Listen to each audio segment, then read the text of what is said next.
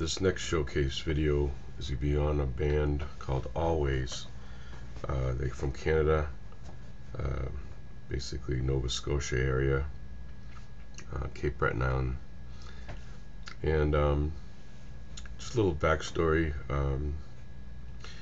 The Rankin family was a famous Celtic band in that area, and the daughter, Molly, is the lead singer of the band, and her friend Kerry were, childhood friends, and wrote songs together basically. And they really get together with a couple guys from other bands, and they formed the band Alvvays. Style of music is, again, everybody's in the genres. When I hear it, they call it indie pop. I think that's fair enough. But it has very Jangle sound.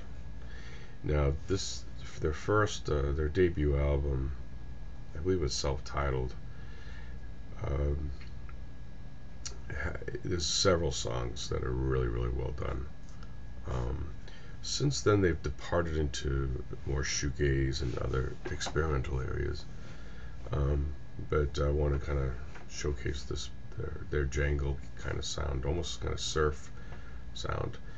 And from around 2016, I believe, is when they came out, and 2015, and then and they won awards all over Canada. Now, I'm not going to do the most famous song. It's called "Marry Me Archie."